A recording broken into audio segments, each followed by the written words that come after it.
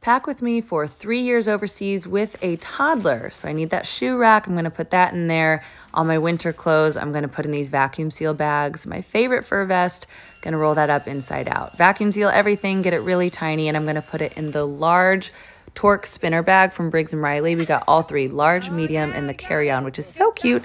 We're going to check all of them. We get to O'Hare. Look how cute they are in the olive green with the neon orange trim. I love the way they look, and they fit so much. They roll like a suitcase, but they fit everything like a trunk. And we are off, a nonstop to London on the night flight. Wolfie slept the whole time. We get our bags, and we get into our new apartment in London, overlooking the Thames. We're so grateful to be here and so grateful for our new luggage that got everything we needed.